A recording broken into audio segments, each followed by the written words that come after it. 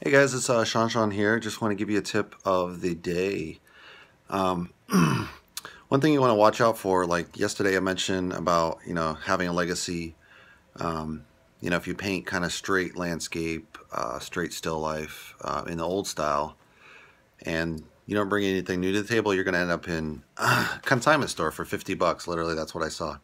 And it wasn't, terribly bad painting, but they had some skills, but no new ideas. So one of the things I picked up, which I bring to my work as well, try to, is one idea to get a style that's innovative and be collectible later will be you take two different slightly different styles and you combine them, and you maybe bring in a third idea. So you got to have kind of an idea mystery behind the work a little bit, but also combining two different styles, like say I mean, Van Gogh's not a good example. Let's say Van Gogh and Damien Hirst, and you kind of combine maybe those two styles, and you do the dots paintings in a Van Gogh style, for example.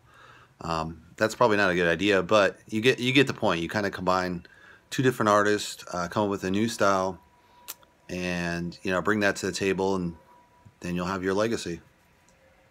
Talk to you later.